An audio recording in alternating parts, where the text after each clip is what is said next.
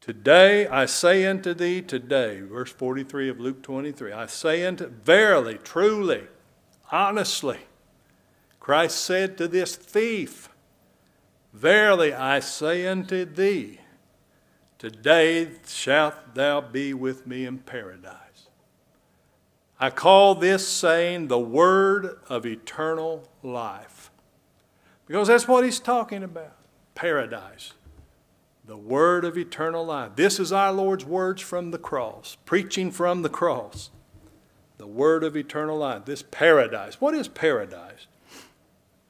Paradise is the place, in the Bible, it's a word used, not very often, but it's used, to stand for the place of eternal bliss and happiness, eternal life where believers, after they die, go to be with the Lord. Paradise is, you might say, heaven. Paradise and heaven are to be with Christ. I know in the book of Revelation and elsewhere they talk about streets of gold and gates of pearl and all of that, but that's symbolic language too. I'll guarantee you this, those of our brethren who have gone on to meet the Lord, they're not sitting around talking about streets of gold and gates of pearl. They're talking about our Lord and our Savior. The Apostle Paul wrote of a man, probably himself, who was caught up to paradise in 2 Corinthians 12:4, probably referring to heaven. And he went on to say that this man, I quote, heard unspeakable words which is not lawful for a man to utter. And what do you think he meant by that? I think what he meant is what he saw was indescribable. There's no human words that I can say to you that would give you an idea or fully explain what I saw. I believe that's what it is. You know, he said one time, now we see through a glass darkly. But we do see. We see the glory of God in the face of Jesus Christ. But John said that when we go to be with the Lord, we'll see him as he is. Paul said we'll know as we have been known. But this is paradise. There's always been a separation of believers and unbelievers after death. The righteous have always gone to paradise. The wicked have always gone to hell. That's what most theologians say. It seems that paradise and hell are temporary holding places, not a purgatory now. No such thing as that. That's blasphemy. That's ungodly. That's unscriptural. But our brethren in the Lord have gone to be with him in spirit, and until the day when Christ comes back to judge the world in righteousness. And they'll come with him. And then we'll be caught up or raised to be with him. But the Lord assures this man, this thief, this malefactor, that he'll be with him eternally. That's the key. This is the word of eternal life. Now let me begin by asking you some questions before we get into the details of this thief. First of all, who has eternal life according to the Scripture? Who has eternal life? Well, according to God's word, it has nothing to do with anyone who's earned it or deserves it. Start off there. If you have eternal life and all the blessings and benefits that go along with eternal life, here's one thing you can know. You didn't deserve it. You didn't earn it. It wasn't conditioned on you, and you didn't do anything to get it. It's a free gift by virtue of the merits of Christ, the power of Christ, and him alone, his righteousness alone, his blood alone. The man on the middle cross here is doing what is necessary to earn eternal life for his people. That's what he's doing. So when you ask the question, who has eternal life, what does the Scripture say? Well, the Bible tells us that all whom God chose in Christ before the foundation of the world, that they have eternal life. In the book of Acts, chapter 13, Verse 48, listen to this. It says, when the Gentiles heard this, they heard the gospel that Paul was preaching, they were glad and glorified the word of the Lord. And listen to this, and as many as were ordained to eternal life believed. As many as were ordained. Well, when were they ordained? Well, God looked down through the telescope of time and foresaw who would believe. No. These who believed, they believed because they were already ordained to eternal life. They didn't know they were ordained to eternal life. I didn't know I was ordained to eternal life. But when God brought me to believe the gospel by His power, by His Spirit, then I found out. In the book of John, chapter 17 and verse 2, the high priestly prayer of Christ, it says, Christ praying to the Father, He says, Father, as Thou hast given Him, talking about Himself, power over all flesh, that He should give eternal life, the free gift, to as many as Thou hast given Him. That's what it is to be ordained to eternal life. It means to be given to Christ. When were they given to Him? Before the foundation of the world. He was made their surety. All their sins were charged to Him. And He became their surety. Given to Him. And what does He say about all those that are given to Him? In John 6:37, He says, all that the Father giveth to me shall come to me. Now you don't know until that you're ordained to eternal life and given to Christ before the foundation of the world until you come to Christ. And you come to Christ not by your own will, not by your own power, not by your own goodness, but by the power of God. The new birth. And so He said, and somebody says, well, then it doesn't matter what I do. I don't have to hear the gospel. It doesn't matter if I come to Him or not. If I'm ordained, if I'm given, that's all. No, now listen. Don't play God. You're not God. You're a sinner who needs salvation. That's what you are. That's what I am. Do you need salvation by God's grace? The answer is yes. You either believe that or you don't. Here's what Christ says in John 6:37. All that the Father giveth me shall come to me, and him that cometh to me I will in no wise cast out. I've heard people say, well, if I'm not ordained to eternal life, if I'm not chosen of God, if I'm not given to Christ, it doesn't matter. If I come to Him and I'm not ordained or given or chosen, I won't get eternal life even though I want it. No. If you're ordained to eternal life, at some point in time, He'll bring you under the preaching of the gospel, and He'll give you a new heart, a new spirit, a new will. And you'll desire to come to Him, and you will. The Bible also, who has eternal life? Those who are ordained to eternal life. The Bible also tells us that the righteous have eternal life. When the Lord's speaking a parable of judgment, talking about He, the great judge, separating the sheep from the goats in Matthew 25, listen to verse 46, talking about the sheep, the chosen ones, believers.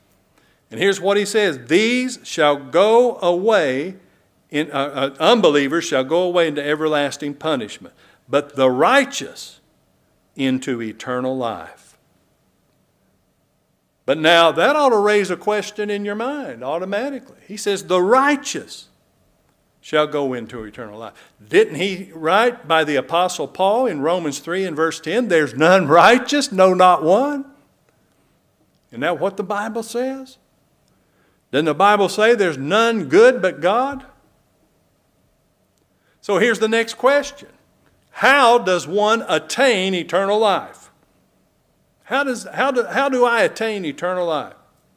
Well, in the book of Romans chapter 5, listen to this in verse 21. It says that as sin hath reigned unto death, even so might grace reign through righteousness unto eternal life, listen, by Jesus Christ our Lord. Here's the fact of the matter. None of us attain eternal life. Jesus Christ attained eternal life by His death for His people, wherein He put away all the sins of his people, where he worked righteousness for his people, which God has imputed, charged, accounted to them. That's a free gift. God declares his people, sinners saved by grace, righteous by charging, accounting, reckoning, imputing the righteousness of Christ to them. That's why Paul wrote in Romans 4:6 of the blessedness of the man to whom the Lord imputeth righteousness without works. God gives his people eternal life because of Christ's righteousness imputed to them. The Bible says in Romans 8 and verse 10 that this body, this physical body, is dead because of sin, but the spirit is life because of righteousness. So yes, the righteous have eternal life, but they're not made righteous in themselves. They're not made righteous by their works. They're made righteous by the grace of God through the merits of the obedience unto death of the Lord Jesus Christ. And who are they? Well, again, who has eternal life? Well, who has God chosen before the foundation of the world? Who has God given to Christ before the world began? To whom has God imputed Christ's righteousness, justified them based on the blood of Christ? Well, listen to these verses. Here's 1 John chapter 5. Listen to verse 11. It says, and this is the record, talking about the Scriptures. This is the record, that God hath given to us eternal life, and this life is in his Son. He that hath the Son hath life. Do you have the Son? And he that hath not the Son of God hath not life. And then in verse 13 he says, these things have I written unto you that believe on the name of the Son of God, that you may know that you have eternal life, and that you may believe on the name of the Son of God. So whom has God given eternal life? Whom has God chosen and given to Christ? Whom has God imputed the righteousness of Christ to? Every sinner who has been born again by the Spirit and brought to faith in Christ. Do you believe in him? Do you trust him? Have you submitted to his righteousness as your only ground of salvation and justification before God? Romans 10:4 says, Christ is the end, the finishing, the fulfilling, the completion, the perfection of the law for righteousness to everyone that believeth. Listen to John 3:14. As Moses lifted up the serpent in the wilderness, even so must the Son of Man be lifted up, that whosoever believeth in him should not perish, but have eternal life. Verse 16. For God so loved the world that he gave his only begotten Son, that whosoever believeth in him should not perish, but have everlasting life. That's not talking about God loved everybody without exception. That's not saying that Christ died for everybody without exception. In fact, a literal interpretation from the original language of John 3:16 would go like this.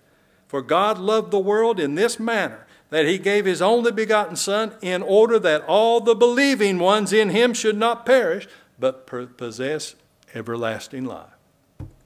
That's talking about God's people all over the world for whom Christ died. Christ said in John 10:28, speaking of his sheep for whom he died, he said, I give unto them eternal life, they shall never perish. Whoever he's talking about, they'll never perish. Neither shall any man pluck them out of my hand. Let me ask you this question. What is the nature of eternal life? What is it about? Well, that means that everything's going to go well on this earth. No, not at all. John 17:3, again, Christ's high priestly prayer. He says, this is life eternal, that they might know thee, the only true God, and Jesus Christ, whom thou hast sent. Eternal life is to know God through Christ. To know upon what ground a holy and just God can love me, bless me, have mercy upon me, be gracious to me, and accept me. Upon what ground? The glorious person and the finished work of the Lord Jesus Christ. How does a sinner come to know God through Jesus Christ? Well, listen to John 6:68. Christ, walking in his public ministry, multitudes followed him, and then when they got discouraged or disenchanted, they left, and Christ turned to his disciples, and he said, will you go away also? And Peter said this in John 6:68, then Simon Peter answered him, Lord, to whom shall we go? Thou hast the words of eternal life. The gospel of Jesus Christ and him crucified, buried, and raised from the dead. The gospel wherein the righteousness of God is revealed. Listen to 1 John 5 and verse 20. We know that the Son of God is come and hath given us an understanding that we may know him that is true, and we are in him that is true, even in his Son Jesus Christ. This is the true God, and this is eternal life. Now consider the word of eternal life as spoken by our Lord on the cross to this thief. Here we have the historical account of Christ crucified between two thieves. Now these thieves, we don't know their names. But we know this, they're criminals. They're thieves, they're malefactors. They're great and notorious sinners. Am I a sinner? Well, of course I am. But the problem is this, by nature we don't know how much of a sinner we really are. Man by nature thinks he has some spark of goodness or some spark of will whereby he can make the difference between being saved and being lost. Christ did his part, now I've got to make the difference. That's what man by nature believes.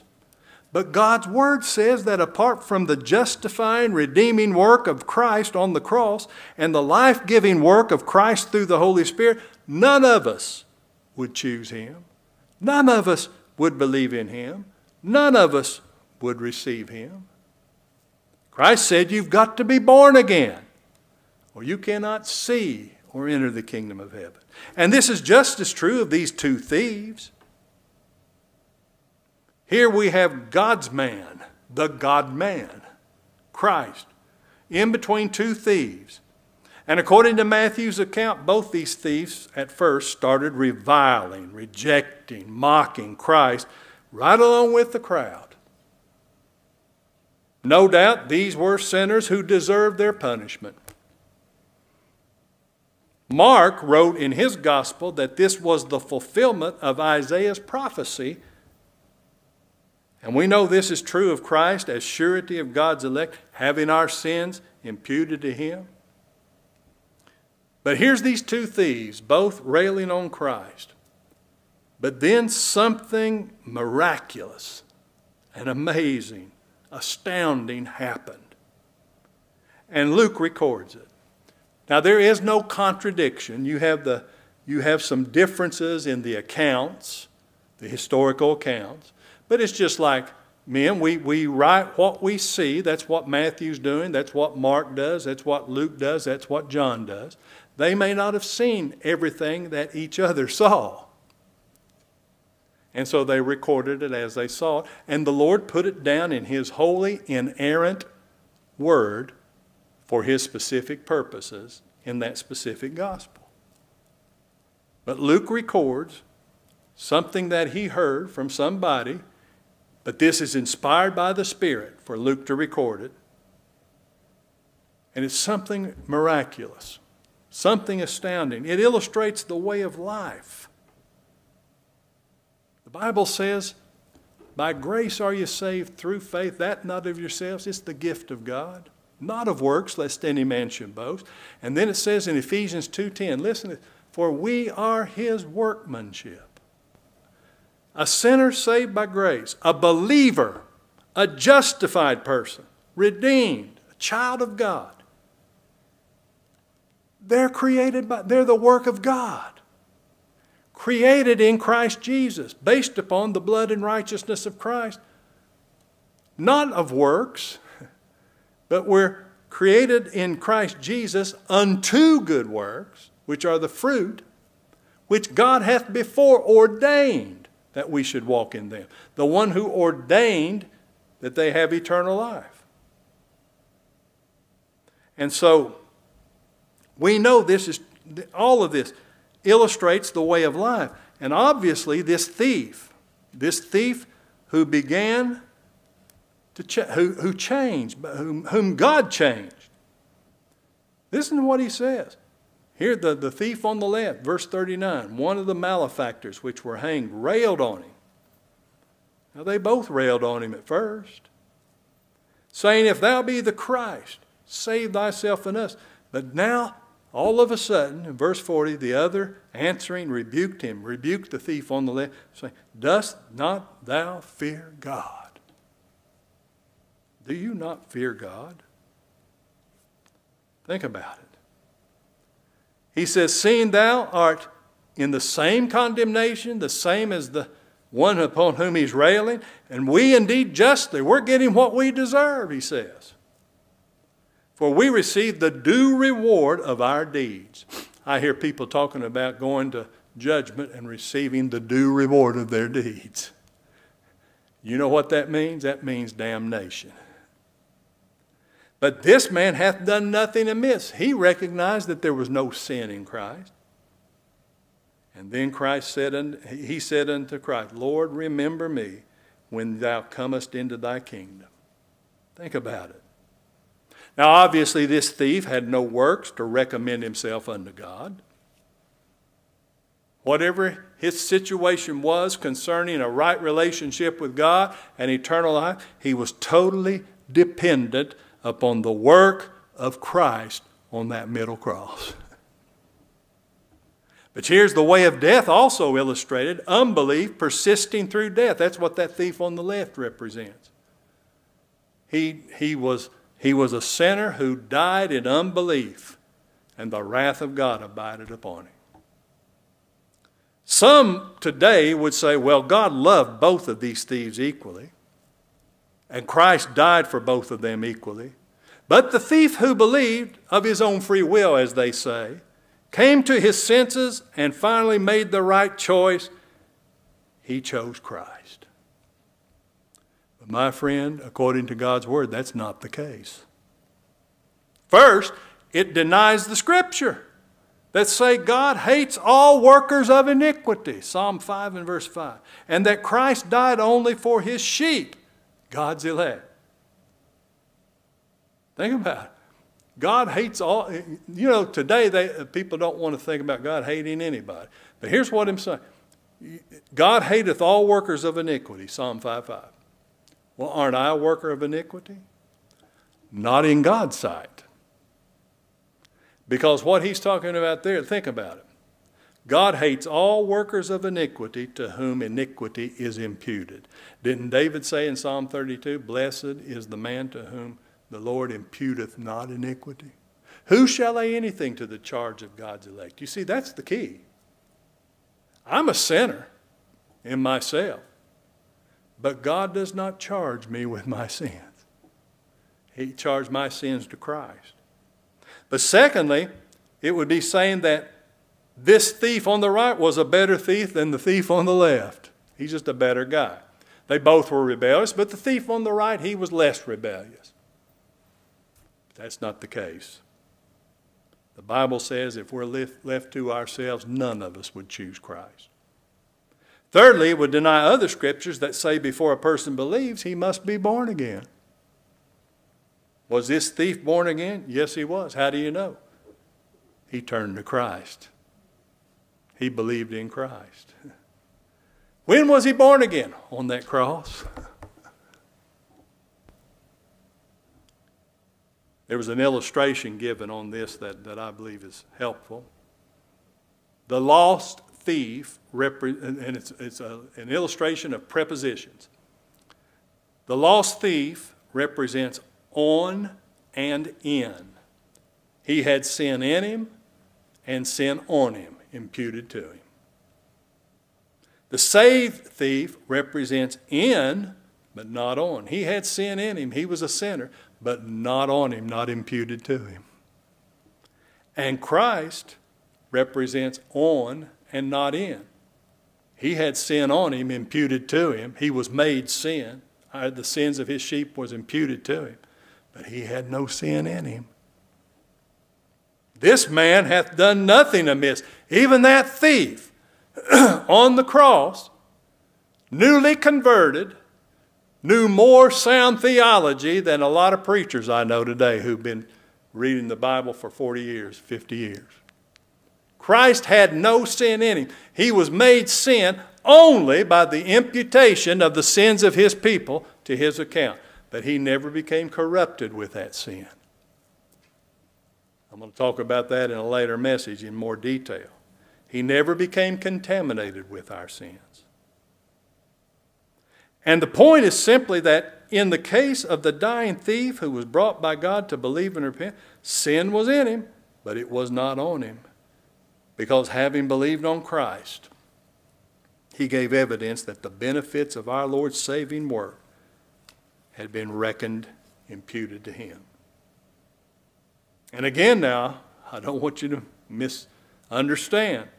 In the case of our Lord, sin was upon him. It was imputed to him. He was guilty,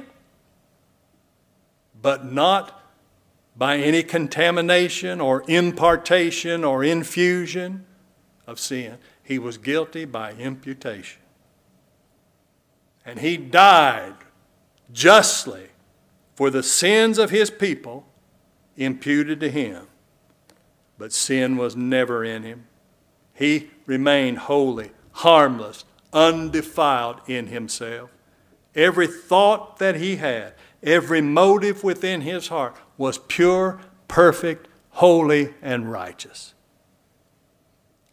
But in the case of that lost thief, the other thief hanging on the other side, he was not only a sinner, but his sin was charged to him personally. Now, how can I know if my sins are charged to me or not? Well, if my sins are not charged to me, but Christ's righteousness is imputed to me, at some point in time, God's going to bring me under the preaching of the gospel. He's going to give me a new heart. I'll be born again by the Spirit, and I'll believe in the Lord Jesus Christ. This believing thief was one whom God loved in Christ with an everlasting love. He was one whom God chose in Christ. He's one whom God justified in and by Christ. He was one redeemed by the blood of Christ. He was one who was born again by the Spirit of Christ under the truth. The unbelieving thief, sadly, was a vessel of wrath from the beginning, whom God hated, whom God rejected, who was not justified, redeemed, or born again. He died in unbelief. And you know what? Christ, the one on the middle cross, made all the difference. The believing thief had no boast over the unbelieving thief. The only thing the believing thief could boast in is the cross. God forbid that I should glory save in the cross of our Lord Jesus Christ. One of our favorite hymns, there is a fountain filled with blood drawn from Emmanuel's veins, and sinners plunged beneath that flood lose all their guilty stains. And one of the verses says this: the dying thief rejoiced to see that fountain in his day, and there may I, though vile as he, wash all my sins away. Here's one of the most astounding and amazing displays of God's grace to save his people based on the one ground of the blood of the Lord Jesus Christ, his righteousness imputed, that you'll ever find. And there's no question about these two thieves as to whether or not they had worked unto righteousness for salvation. They had not. And the believing thief said that. He said in verse 40, dost not thou fear God? No man by nature fears God, Romans 3:18. But now this thief began to fear God. He began to worship God. He began to respect God. And here's how he did. He said, dost thou not fear God, seeing thou art in the same condemnation, and we indeed justly? You see, when you begin to fear God, you'll see that if God were to ever give you what you've earned or deserved based on your best, it would be damnation. If you fear God, you'll know that if you're saved, if you have eternal life, it's grace, grace, grace, saved by grace, kept by grace, glorified by grace, all based upon the merits of Christ's righteousness alone. He said, we indeed justly, for we receive the due reward of our deeds. But this man hath done nothing amiss. Ask the question. Think about this.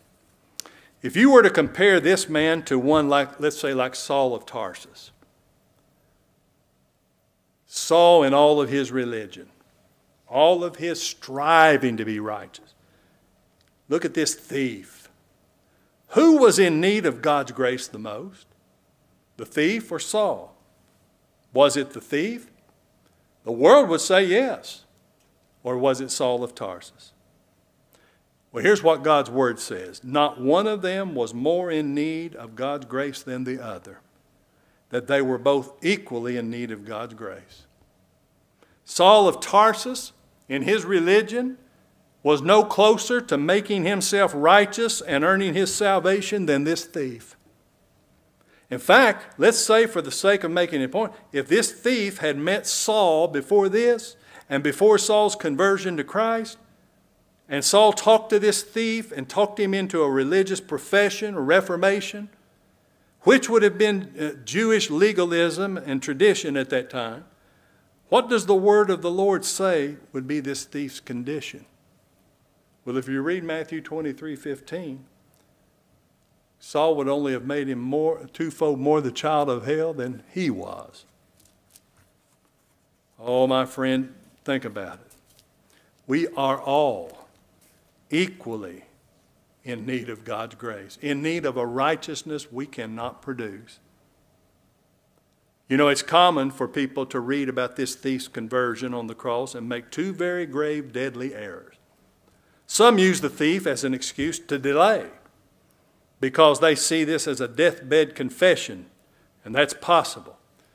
But the Bible says, listen, you're not promised another day. Behold, now is the accepted time. Behold, now is the day of salvation. Remember the parable of the rich fool that Christ spoke of in Luke chapter 12? And the man was going about his business, attaining his wealth, building bigger barns, and all of a sudden the Lord says, thou fool, this night thy soul shall be required of thee. And then whose that shall these things be which thou hast provided? Others use this to excuse ignorance, claim salvation because they reason, well, the thief didn't hear the gospel, he didn't know anything, so I can be saved without hearing the gospel and knowing anything. But the Scripture says otherwise. The Scripture says the gospel is the power of God unto salvation to everyone that believeth. It doesn't say to everyone except the thief. The Scripture says faith comes by hearing and hearing by the word of God, except for the thief. No. We're not told everything here about this man's life, but he was a Jew. He grew up under the teachings of the law.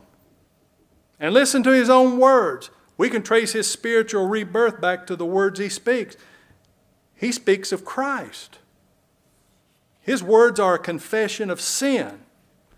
It's clear that both thieves already knew something of Jesus of Nazareth's claim of messiahship. If thou be the Christ, save us, save thyself and us, they said. But the other thief recognized the extent of his sin in light of the justice of God. Do you not fear God? We indeed justly, we receive the due reward of our deeds. Now remember, the natural man has no fear of God before his eyes. The natural man receives not the things of the Spirit. He will not confess the reality of his own sinfulness. And this confession comes by the Spirit of God through Christ. He will convict the world of sin because they believe not on me. And this is a confession of Christ. Both his person and his finished work. The believing thief recognized the sinlessness of Christ. This man had done nothing amiss. And in spite of the fact that Christ came under the same condemnation. Any Jew brought up under the old covenant law would know something of the innocent suffering in the place of the guilty. The multitude of lambs that were slain. Substitution. Satisfaction. And I believe this man applied that to what he saw in Christ, the gospel. He confessed Christ to be the Messiah. He said unto Jesus, Lord, remember me when you come into your kingdom. How in the world could you think of somebody dying on a cross coming into a kingdom? This is God the Son incarnate. This is the Messiah. Some of the other manuscripts say that he said, Jesus, remember me when you come into your kingdom. That means salvation.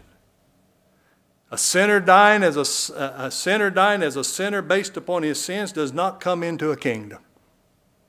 But the thief was taught of the Lord that Christ would rise again unto eternal life and come into his kingdom.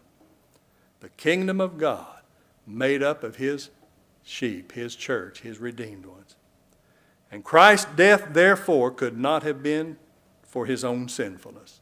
This man had done nothing amiss, because he had done nothing to deserve it. So whose sins then was he dying for? Well, the Old Testament taught that it was for his chosen people, whom God would bring to confess and receive him. The Old Testament also taught that no one would come into the kingdom of God without righteousness. And where do you imagine the thief thought he could find righteousness? Only in Christ, his blood. He said, remember me, call to mind the Lord's memory. He'll remember his people, but not their sins. What does that mean? He knows them, he remembers them, he loves them, he saved them, but he will not charge them with their sins. The words of eternal life spoken by the Lord to the dying thief. Verily I say unto thee, today shalt thou be with me in paradise. That's the promise of peace and assurance. The promise given to every one of God's people through Christ.